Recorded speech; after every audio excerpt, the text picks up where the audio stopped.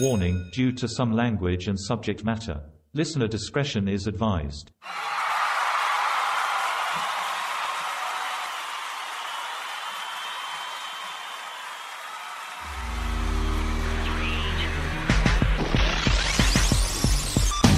What happens when your interests already lie with the macabre and you experience paranormal activity, a near-death experience, have a business selling tarot cards, and become an advocate for mental health?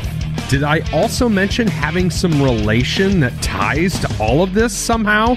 I'd like to welcome my next guest, Shanna Stoker, to the show. She is an entrepreneur, a musician, an actress, and you can find her business, The Ghoulish Garb, online right now. We have a great talk, and she even shares a few scary stories with us.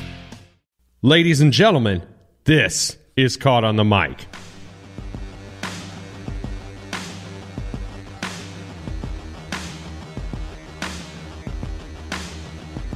Shanna Stoker, welcome to Caught on the Mic. How are you doing on this crisp, where I'm at, October evening? I'm doing great, and I'm very jealous that it's crisp where you're at because I'm in Orlando, and it is not crisp. Are you guys, is it really hot out there right now? Today's the coolest day it's been. Like this morning, I woke up and it was 70, and I shot myself outside with my cats and enjoyed my coffee on the porch. But yeah, I could really use a nice 55 day right now. Yeah, that's my sweet spot. I was actually just telling somebody that today. It's like 55 to 65. Yes. I don't want it any colder. I don't want it any warmer. This is my time of year. I am a middle American pumpkin spice bitch. I love this cool weather. I love it too. I'm just not from it, but I want it. Well, thanks for doing the podcast. And without any further ado, please introduce yourself and tell us all a little bit about who you are and what you do. Thank you so much for having me. My name is Shanna Stoker, and I am the co-owner and co-operator of The Ghoulish Garb. I go by The Ghoulish Gal, see, it all goes together. And our business is basically an online shop dedicated to creating unique designs, celebrating the macabre and witchcraft and Halloween and anything spooky and strange that happens to be very much a part of my personality. Also cats. Cats are there too. But we are best known for our Tarot Major Arcana deck. We are working on another deck right now that is going to focus on celebrating very powerful female figures from different pantheons. And so, yeah, we have a lot of work ahead of us, but we just had such a tremendous community, supporting us. So that's who I am. I also, I'm a singer, I'm an actress. And yeah, we'll get into all of that, I'm sure. The Ghoulish Garb. How did you drift into that? Well, I was kind of born into it, I found out, because I am related to Bram Stoker. Who is he? Who is that man? Bram Stoker, he is the author of Dracula. Yes. So, yeah, friends in my blood. But genuinely, pretty much right after I was born in March of 93. And by October 93, that's when Nightmare Before Christmas had come out. And my mother says that was my favorite movie, that and The Little Mermaid, of course, because, I call myself Persephone God, like a mix. But anyway, and I was obsessed with that movie. And so, yeah, it was always something I've been interested in, even before realizing I was related to Bram. I've always been kind of this spooky person, and to my detriment at some points, because even though I was bubbly and sweet, I still would have the occasional adults say, "Honey, are you okay?" Because I would be reading, scary stories to tell in the dark and showing them pictures of the spiders crawling out of this woman's face, and I had some very odd interests. So it was amazing for my feeling of identity when I found out that I knew I was related to Bram, but when I found out his significance and I found out what he had done really for spooky culture as we know it.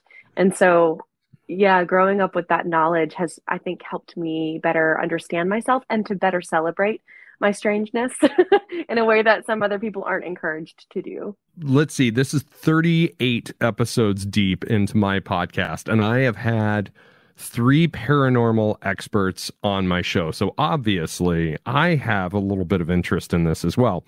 So as far as paranormal and the supernatural, where is your belief structure fall in all of that? I've been having paranormal experiences since for as long as I can remember. So I absolutely, I'm a skeptic by heart, or by nature. I really am. I try to debunk whatever I can. I try to recreate a sound or recreate, if something moved on its own. I try to see where the air is coming from in a pipe, that kind of thing. I've learned about how EMF fields from your electrical box can give you similar feelings to the eeriness you might feel if you actually were around a spirit. There's so many different things that I've learned and tried to consistently do throughout the years to make sure. I mean, our minds are brilliantly powerful things, so we have to be aware that our minds and our eyes and our senses can play tricks on us. However, I have experienced some things that are absolutely undeniable. I've known things I shouldn't have known, things that weren't there, but absolutely had historically happened. That I was able to, I have a degree in history, so I had resources in the archives and things like that. That I was able to, corroborate the things I saw or experienced. And so it's just, I've had too many of those experiences in my life, throughout my life consistently, to not believe. But Sure. like I said, you just need to don't take everything on the internet as it's a ghost. Like there's usually debunk things. It's very rare to get actual good footage, but it's there. You can find it. I find it really interesting because there's a reason I asked that question, because I ask this of anybody that has an interest in that field. And every guest that I've had on previously, I've asked them the same thing. And the thing that's amazingly coincidental, or maybe it's not, is you have all kind of given the same answer. You're like, I kind of believe, but I'm not afraid to question everything that happens either. And that's as you should, I think. Yeah, and I really appreciate that because, I don't feel you can wholeheartedly know absolutely everything about anything. It's give me a picture of the entire universe. Well, it's impossible. There's not a picture of the entire universe. Exactly. So are you willing to share any kind of paranormal experiences that you have? Do you have any fun stories? Oh, I have quite a few fun stories. I've had this gift. I genuinely believe it is a gift because it seems as though I get sought out by spirits. So I've had that as a part of who I am for so long that it's just kind of, I had to get used to it. But I will say, okay, no, I've got a scary one. I've got one that did scare me. It scared me really badly. Like I could not sleep. It was before I had really decided, like, this was the episode that started, I left this school that I was in my freshman year, partially because of all the paranormal experiences I was having, very negative ones too. They felt very malignant. And then let's see what else. But yeah, it started me leaving that school. And it also started me really working on my abilities to learn, because it was like, this isn't going away. So, and it was getting more intense. So I was like, I either have to learn how to control it, how to deal with it, how to work with it, and how to not be afraid, or I'm going to go crazy. Like I have to deal with this. So what happened was, so I was a music major at the University of Montevallo, Alabama. It is a notoriously very haunted school, extremely haunted. Like, just to give you an example, I felt, and I know so many people from this school who absolutely loved it, and it's wonderful. But as somebody in my experience who has tapped into something beyond, it felt like there was this dark cloud that was just ever present over that town. And it's a tiny little town. And yeah, there were a lot of deaths in such a tiny town. And the one year I was there, I had a friend commit suicide. I had another friend die in a tragic car accident. And I learned that all around the school, at least in three, I want to say three different locations, there are trees planted with a plaque where students have killed themselves, flung Oh, themselves from wow. windows or whatever on the campus. So anyway, there's lots of hauntings there. It's one of the appeals. It was one of the appeals for me was like, oh, and it's spooky, cool. It wasn't. It was, Right. yeah. I was not prepared. Um, so basically, it was around Halloween, and I was a music major, so we had a big choir thing going on. And after one of the performances, a group of my friends and I decided to go on a little haunt tour of the campus with one of our friends who was in his doctoral program. So he'd been there for like 8 years, so he knew, and he was like me, loved paranormal, and he loved history. So he had done a lot of research. Well, he takes us on this tour. We find out that the entire campus used to be a plantation. Oh, Okay, red flag one. So the entire grounds was a plantation. That's a lot to take yeah. in. Yeah, for sure. The plantation home, the same home of like, ugh, was the mansion for the president. So there are original structures as part of the campus, including one of his guest houses called King House, or what we called King House because it was named after Mr. King, who was the owner of the plantation. And they used that guest house for functions, parties. Sometimes they might have big people go and stay in the house, which I don't know how. Actually, I don't know. No, they don't let anybody stay in the house anymore because it was so haunted. In fact, this house, and I don't remember what movie it's from, but something that happened in this house was the inspiration behind a really famous film scene where like all of the furniture is upside down on the ceiling or something, because supposedly that happened, and I'm a Oh, skeptic. I wow. don't know that that happened, but that was supposedly the story we had heard. And anyway, so we're going through. Oh, and also are these tunnels from the Civil War, all throughout the campus that have just been completely shut up. And I also found out that Reynolds Theater I was a music major and a theater major, so I was a double major, which meant I spent a lot of time in that theater.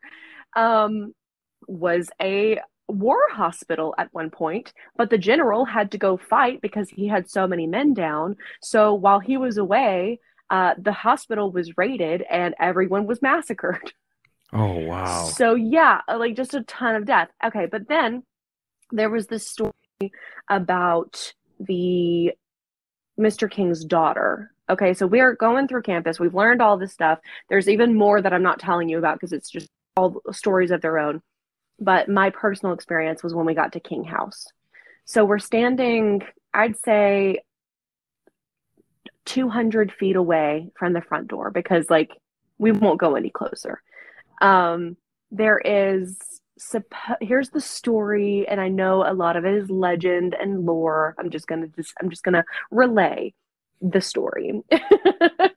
Okay, so the story is that Mr. King had a daughter, and Mr. King, I don't think was, he was known for not exactly treating his enslaved people, or not his, but the people that he had enslaved, very well.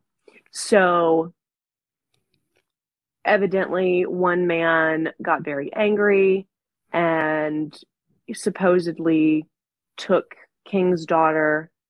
I think because his daughter had died, got sick or something, and he blamed King. So he took King's daughter to this house and murdered her, supposedly, and then killed himself because he didn't want to live without his daughter anymore. And King went out that night looking for his daughter, and he went out with his lantern, and found their bodies in the house. So the house is extremely haunted, and everybody says that it's haunted by the two who died there, and that King haunts the grounds still looking for his daughter. But he can't go inside. I don't know. Anyway, so sometimes like you'll just see one random light in the middle of the night. You'll just see like one random light on in King House. Now, what's my logical brain thinking? Nighttime, somebody is cleaning. It's nighttime. They're doing cleaning. But they also say no, the janitorial staff doesn't decide or does not go in there at night because it's so scary. Like it's locked up heavily. You only use it for events. There's no reason to clean it during the middle of the night because nobody ever goes in there. Like there's plenty of reasons why that initial thing of there's somebody's just cleaning could not necessarily explain it. And so anyway, there was no light on, but he's telling us the story of what happened. And as we're about to walk away, we start smelling kerosene. And he's like, yeah, there's no natural gas wells on like in this area. There hasn't been since so when they switched over to electric and all this other stuff. And he's giving us again the history. And he was like, yeah, so you know that smell? That's Mr. King's lantern. And we're like, oh, that's kind of creepy. We've got chills, but it's kind of cool because it's just, it's just a smell. But Right. still, I had chills. Then all of a sudden, my right hand goes ice cold and then numb. Oh. Okay. And I felt this warmth right around my like abdomen area, like this radiant heat. And I'm just sitting here calm. I'm just standing there calmly, like my friend Nadia is right next to me, and I'm like, hey, so this is what's going on. I can't feel my right hand anymore, and I'm feeling a warmth right around my abdomen as though someone is holding a lantern very near me. And then the warmth went up to my face. Okay, like somebody's checking me out. It was getting real weird. And again, my hand is still numb. And I was like, okay, guys, I gotta go. And I just remember saying that so fast, like, I gotta go. Because I'm like trying not to freak out. Right. And I'm trying to get away from all the people. And I start walking away. The heat immediately goes away, but the hand is still cold and numb. And again, I've sensed things that have been proven to be true that I should not have either known or sensed. It felt like he was holding my hand and walking me to the door, or walking with me to my building. And I don't know why. I don't know if I looked like his daughter. I don't know if this was actually him at all. Who knows? But it felt like him, or it felt like somebody. I won't say it felt like him. It felt like somebody. The lantern thing made sense. Like, it seems like that story's probably just legend. I don't understand exactly what the reasoning is, but I did feel these things. And so I get to my door and I tell my friend, hey, can you just hold back for a minute? I'm just going to go here and I just need a second. And I'm doing this because I don't want her to think I'm crazy. But I've done this before and I know what to do. And that is just to calmly talk to whatever is with me as though I'm speaking to somebody else that I know. So I go to the door. I go far enough away that she can't hear me. And I just kind of like turn towards the door and I say, listen, I think that this is Mr. King, according to the story I've just heard from my historian friend who also has, been here 8 years. Anyway, I was like, I think you're Mr. King. And regardless, I appreciate that you have found some comfort in my presence. And thank you for holding my hand and walking me to my building. I'm safe now. Will you please, I need to go inside. I need to go to sleep and I want you to stay here. And my hand, I got feeling again to my hand immediately. Wow. Yeah. So... And that's the thing is I knew what to do because this has happened before, this type of thing where I can feel, and I've got another one for you if you want one more that's a little bit shorter. But yeah. And so, but that night, because of that right there, that proved to me like something was definitely with me. So that was even scarier, even though what I had done was calm and it worked and it wasn't that scary. The idea it was I could no longer have that logical brain saying it was probably this or it probably didn't happen. Like, no, something was with me, something listened and something responded. So I could not sleep. Right. Because also some weird stuff had happened in my building, and I was 100% sure it was haunted. And there had been things like with me, it was just kind of, so I was already, I wasn't scared about him anymore. I was scared about the ghost in my building. And I'm like, I know, like, right now I'm super open and I'm going to be just like a beacon right now. And I cannot have that. And so I didn't sleep that night. And the next day I like drove over to my grandparents 3 hours away because I couldn't handle it. Yeah, you're creeped So out. I was like, I was so freaked out. I couldn't sleep. I couldn't do anything because that's another thing. Like there had already been, there was a point after that. I'd already had experiences, like I said, but that was the most intense one. And it's like it opened me up more because I was so, like I said, I couldn't deny it anymore. All the other experiences I had had, even though I believed they were paranormal, my logical brain was able to tell me in those moments where I needed to not believe they were paranormal because I couldn't handle it. Like my logical brain was able to say, "Oh, it was probably just your imagination," at least in those moments. Right. And I couldn't do that anymore. And it was like it opened me up to so many more experiences because like I remember shortly after I'd returned back to school, I remember walking across one of the quads and looking, and I saw hundreds of people and only maybe 10 of them were alive. And I don't know. And the thing is, that could very well be residual energy because I pick up on residual energy like a lot. And I have been able to tell exactly things that have happened in the past from in a space from residual energy alone. And it's like the same type of thing. In fact, now that I'm looking back on it, since I've learned about this, I haven't really looked back on that, but I'm almost 100% sure it's residual energy because of the way that it reflected in my mind. Residual energy usually comes off as like a golden shimmery light for me. Like when I say shimmery, it's like you know how when you see energy moving like a wave of off of a hot pavement, like that. It's golden, but it kind of shimmers because it's kind of a little wavy, and it just looks like energy. And yeah, that's or kinetic energy or whatever, or not kinetic energy. Anyway, whatever. I get where It you're looks like going. energy. You get what I'm saying, like the Yeah. heat. And so basically it was just so much more. I mean, just one thing after another. I could not get a hold of myself. And like I learned later how to harness it, how to turn it on and off, how to, protect myself. That's one of the things that really got me into more of my witchcraft Sure. was these experiences and needing to learn. And so I feel so much more confident that if I were in the same spaces today, if I went back to school there for something, like I would be okay and I would probably thrive. But there or then I couldn't. I just absolutely couldn't. It was terrifying. That one was very scary. Like I said, not actually a scary experience, but just the realization that like I cannot deny this one. Even when I need to.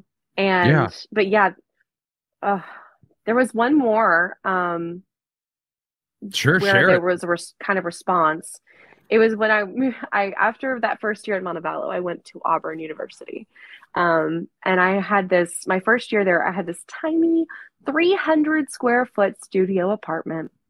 And it was just a little shoebox, but it was perfect. And there was I want to say it was about a week or two where every single night at either 3 or 3:33, I would wake up like somebody snapped me out of sleep, immediately look at my clock, see the time, and it felt like somebody was at the end of my bed watching me or next to my bed watching me in some way. And I had also previously had things shooting across from it was two times that top of my fridge, and I don't remember what it was now, shot across the room. And again, I tried to recreate it. I tried to think of like what could maybe something fell behind it and it shot, but it did it twice. Oh, okay, so maybe I've got something precariously placed back there that I don't remember, that kind of thing. Nothing. There was nothing back there behind it. It was just sitting there the way it was always sitting there. And I triple checked that. And it just flew across the room. Like somebody had just kind of gone up to it and hit it like that. And yeah, so I'd already been having some weird stuff happening. But then I was waking up every single day, every single night. And I was just like, and I would wake up and you're so disoriented. And I was just feeling like I could feel this presence. So I would just kind of turn over and pull the blanket up and just be like, oh, like I'm not going back to sleep. I'm going back to sleep. I'm not talking to you right now. I'm going back to sleep. And because I've got school and work and I'm a busy girl, I can't be doing this at 3 a.m. And so finally, I thought it would just go away and it didn't. And I want to say it was like 2 weeks and I just didn't know what to do anymore.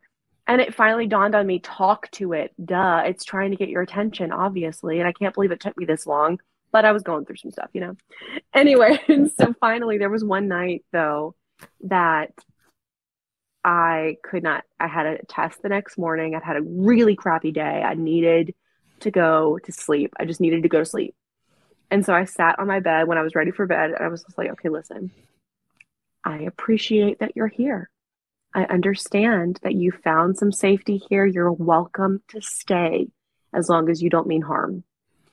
And I was like, only good things here. You're welcome to stay, crash on the couch, but do not wake me up again. Yeah. You can talk to me tomorrow. You can talk to me right now if you've got something really important to say. Do not wake me up at 3 o'clock or 3:33 or any other time in the middle of the night again because I have a test in the morning and I've got to get some rest. Yeah. And that's exactly what I said. But then I was like, but again, I promise tomorrow after my test, I will come back here. I will light some candles and we will just have a session. Yeah.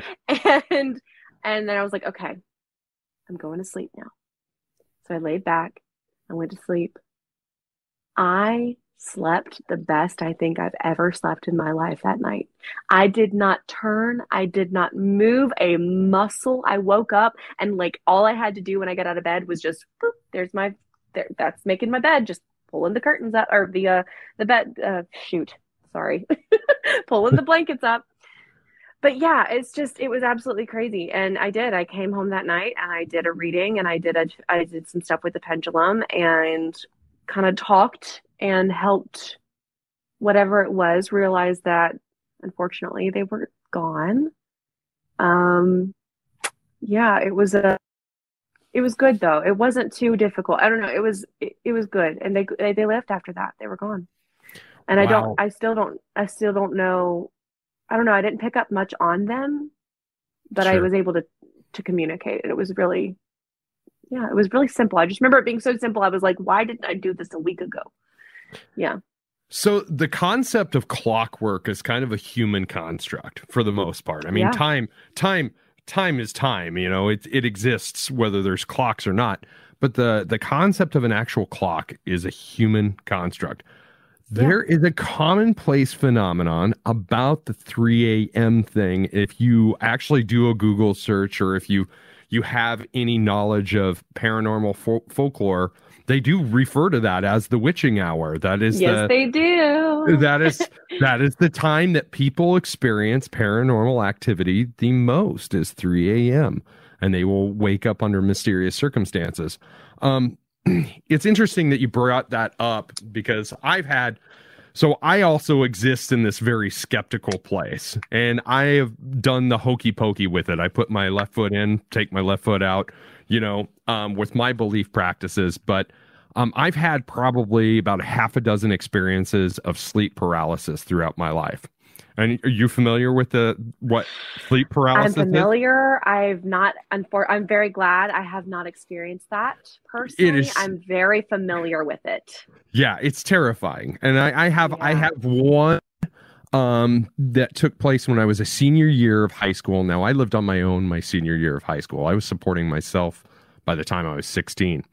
And this one incident, it's crazy because I actually did see something. And it was, they refer to that as a sleep demon, what you see. And it is the same exact figure that a lot of people also see in these experiences. So my point being is, people want to challenge other people's belief structures and belief systems. What I say in return to that is that science can explain the how, spirituality explains the why. Thank you. That is beautiful. I love that. I know whenever we share stories like this, we share experiences like confronted with somebody that is an absolute non-believer. They don't believe that. They believe you born and then you turn into worm food, and that is your life. I mean, they're going to challenge you. But Sure. for me, I say, hey, just before you go to that point, just listen, because science describes the how, spirituality describes the why. I'm very much a believer after an experience that I had that our souls take trips, in and out of this world. I think I've been here many times before. And I think, with people some people truly aren't ready to accept and understand, and that's okay. And like, because I used to get so defensive, and I used to get so like upset, like that people didn't believe me or whatever. And it's just, I've learned, and I think this is for my own peace more than anything, but I've learned that I believe that some people aren't ready. And I think that you have to be at a certain level of development in your higher self in order to experience and to understand that side of things. And I don't mean that to sound I don't mean that to sound any sort of way. I genuinely believe that. I think it's a part of spiritual growth. I think there's a reason. I think it's like, because it's a muscle. I mean, it's a mental muscle. It's a spiritual muscle. I think anybody can tap into their psychic abilities and their, I guess psychic abilities kind of a roundabout way to say all of that, right? It's just kind of an overarching theme. But I definitely think anybody can. It's just, are you there spiritually yourself? Is your higher self able to understand that you're more than just your ego self, than just this body? And it's okay that not everybody's there. Would it be great? Yeah, it'd be great if we could all be on the same page. But Right. they'll have hopefully more chances. Their soul will. So not more chances, but more time to learn. And we're all just trying to understand the world around us, I think. And unfortunately, or not unfortunately, but I'll say fortunately for me, the world around me is a little bit more broad. Before we started recording, you shared a story with me about a near-death experience, a death experience that you had. And that kind of ties into what we're talking about here, doesn't it? Very much, very much. And it's part of the reason I believe what I do about our souls. If you don't mind, please share that story, if that's okay. Sure, absolutely. So it was June 3rd, 2018. I had actually just that morning gone with my business partner to get our business license, and I was headed on my way from Nashville to Mobile, Alabama to visit my family, on the way down to Orlando for an audition. I've been trying to get down to Orlando for years. But anyway, I was about 45 minutes out of Nashville when I lost consciousness at the wheel on the interstate.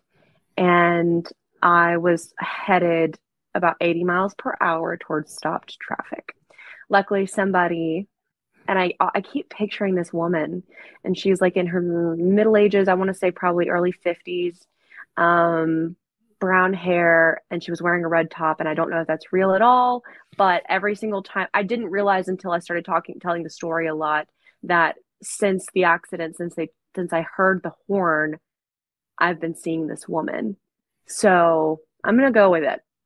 Anyway, so this person that I'm seeing as this woman honked their horn in time for me to wake up just to see the backside of a semi.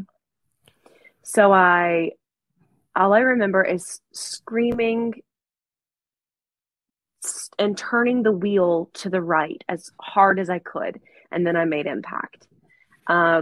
Luckily, I was in the right-hand lane. I don't know how I knew to turn the wheel to the right, but because I just woken up. I mean, I don't know. I have no idea, but I did, thank God. And so when that happened, it slammed, the car obviously went to the right, and it slammed me over the inside, over the console, to the right. So I was all the way across the console. And I'm very incredibly lucky I was, because when it made impact, the corner of the semi, it took the top off my car. It was 100 yards away, the top of my car. Um, and the corner went through my arm, my left arm, and through the back of the the seat. And so I woke up and I just remember seeing like the remains of this broken windshield and sunlight, the sun. I will never forget that waking up like that. And then I felt something wet, and I knew I'd been in a car wreck, so I assumed it was fluid from the car, but I couldn't move. And then I looked down at my arm, and it looked like, well, it didn't look like an arm anymore. Um, and that's when I realized it was blood, and I passed out. And I found out later that I was dead for 11 minutes. I remember it. So this is why I believe what I do about our souls making voyages here multiple times. And I wasn't like starkly against it, but I certainly didn't grow up with that belief or really believe that necessarily. It was just kind of something that was a possibility, but I didn't really take much stock in it. Because I grew up in a conservative Christian household in South Alabama. You're not really big in reincarnation.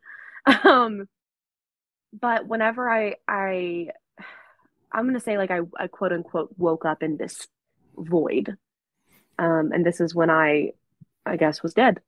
So I wake up in this void. I don't feel my body. And I remember distinctly, even when I'm dreaming, I feel a heaviness. I feel, that feeling in your dreams when you're falling, or when you're trying to run and you can feel the heaviness that your body isn't moving, right? You can feel there's that feeling. And I didn't have that. I didn't have any feeling of body at all.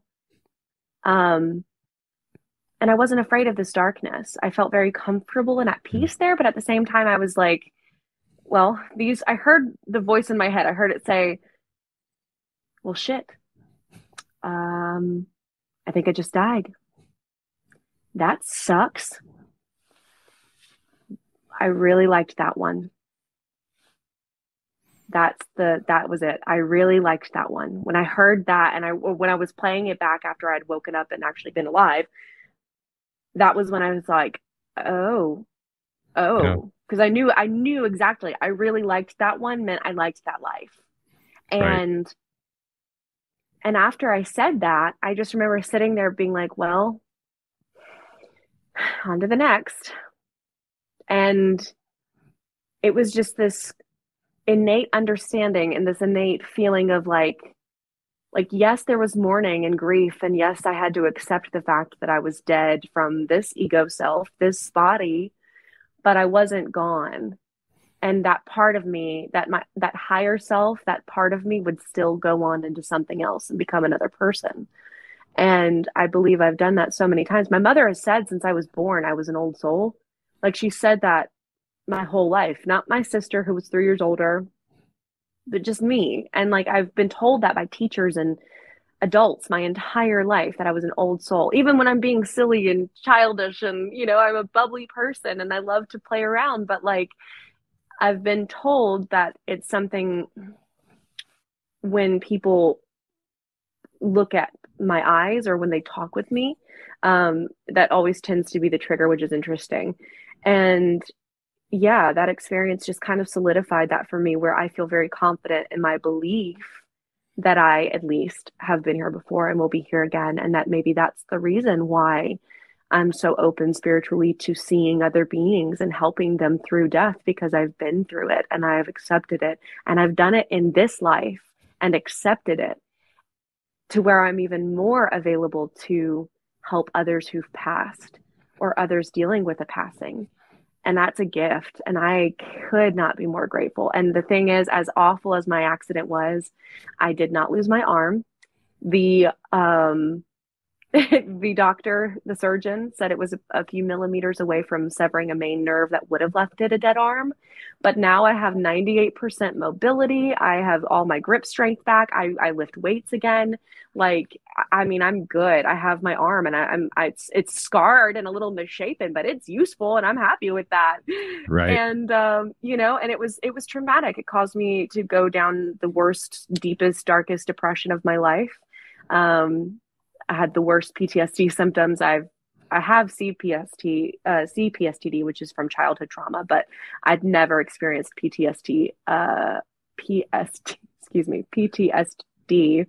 in the same way that I did after this accident. It was just so incredibly debilitating. And I had to work through that hard because I went through a lot of times of trigger warning, wanting to unalive myself and feeling like I could never, ever again be exactly the person I was before my accident. And nobody understood that. Nobody understood that I was immensely changed by that experience. Not just not really the trauma at all. The trauma didn't change me. It was that death experience, to know and feel so much more in tune with that side of myself, even more than I was before, which is saying something.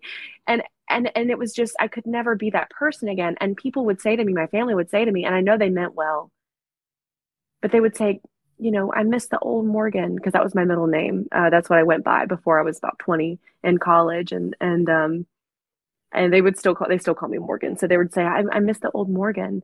And I wanted to tell them so badly how much that hurt, because I was already in an identity crisis, kind of. But I know they meant well. I know they did. And I obviously wouldn't want to hurt them in the midst of all of that either. And so I just kept it to myself. And I was in such a dark place for such a long time. And yeah, I mean, witchcraft helped me, horror helped me. This just everything spooky that I had not fully allowed to be a part of me, as much as I had wanted for whatever reason, even though I thought I had. I finally was able to just fully tell myself, you know what, life is short and I've got more coming, and I want this one to be exactly what this person, this ego self wants. And this person wants spookiness. This person Right. wants theater. This person wants this business. Like, just do what you want to do, find what you want to do, manifest it, and live your best life. And so I started really trying to curate what that life would look like and working towards it. And I started doing community theater again, which led me to professional theater. I started singing again. Now I'm in the metal band. I started, really going ham on the business. Now we're 3 years in, and we're both, because my partner and I worked so hard, we're both full time and we have insurance, and I've started expressing myself more fully through my witchcraft and my goth interests. And I've never been happier with who I am. And it's a direct line from what happened in my accident and that near-death experience. And so, like, I talk about it because I hope and pray that somebody hearing this, it can help after everything I've been through, and you can manifest the life you want and get out of toxic, traumatic situations and get out of abuse, because I did that too.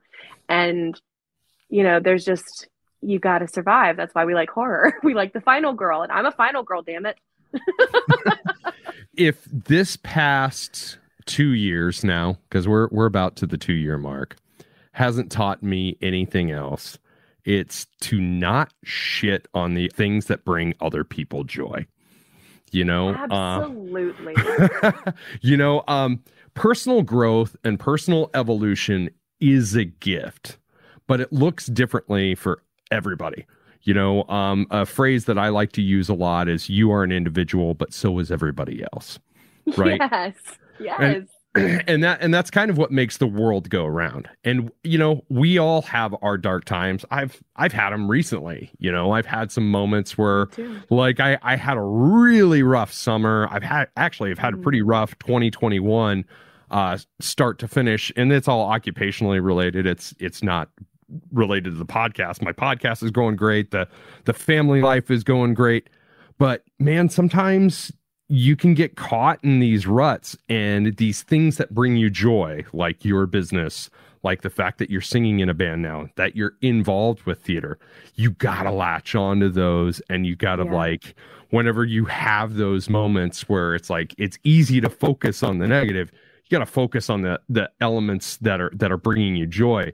And trust me, I know more than anybody else, it's really hard to do in those moments. Yeah. I will say, I want to add that, like, you're absolutely right. I actually keep a list on my phone called like my list of glitters, which is like the opposite of triggers. They're, they trigger happy things. But like, for example, you said you were dealing with it recently, and I'm so sorry to hear that. I also was dealing with it recently in September, and like none of my glitters were working. None of these, good things in my life were working. And I had to, I'm on medication as well. And I called my doctor and we worked on it because I tried those things and was still really in a dark place.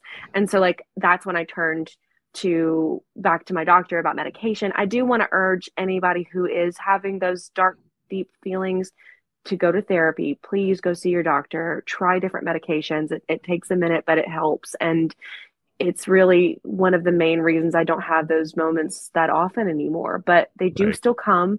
But like, when they come, I can realize, hey, maybe my dosage is too low right now or whatever. And like, so yes, I believe in both. Like, you need to have your glitters and have your happy things and find constructive and positive ways to improve yourself or to at least distract yourself.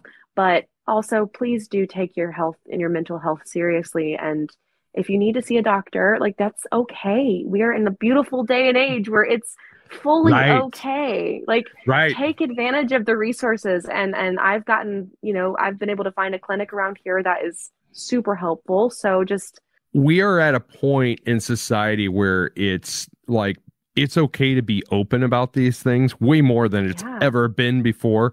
But that it doesn't mean it doesn't stop people. Second everything you just said and say, don't let it stop you. Don't let some sort of archaic way of thinking about mental health stop you. If it just takes one pill, if somebody take this pill every day, you would have a better quality of life by like 500%.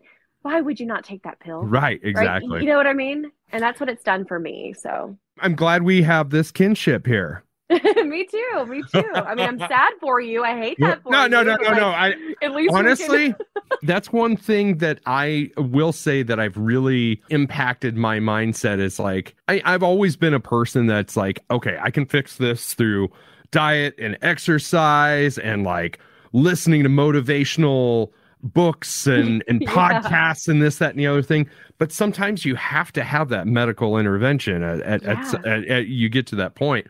And yeah, it's been rough, but I'm underselling how great it also has been too, because those darkest moments did bring me to my brightest lights by kind of stopping and assessing it. So there's nothing to be sorry about. I'm actually in some weird way, I'm kind of glad it happened because it needed to happen sooner rather than later. I offer to you that just view it from a different perspective, a different side of the coin. No, absolutely. Absolutely. I mean, like I said, there's so much in my life that I have right now that I would not have if I hadn't been in the worst accident, the worst situation I've ever been in. And I got cats out of it. I fostered 4 cats. They're all healthy and happy. And one of them is with me. One's with my mom. I found my soulmate through it. I got back into performing again. I found out who I am and decided to love her wholeheartedly. It's just absolutely sometimes truly. And I don't want, if I had heard this while I was going through my deepest, darkest moments, it would have felt very dismissive. But saying it now, looking back on my deepest, darkest moments, truly I can say the best things in my life have come from the darkest times. Or as a result, and I mean, just beeline result too. Just absolutely crazy. And I wouldn't change it for, a moment. I would go through that entire ordeal again if I knew that was the only way to get what I have now and the beautiful love that I have around me now. And and just the life I have now. And, it's hard to say you're grateful for something like that, but I'm grateful for that. You said something that made me think about goth culture. You said, try to find, or you said that the darkest moments led to, and that is, for me, is what goth is all about, is about finding the beauty in the darkness. That's my personal style of goth. It's very romantic.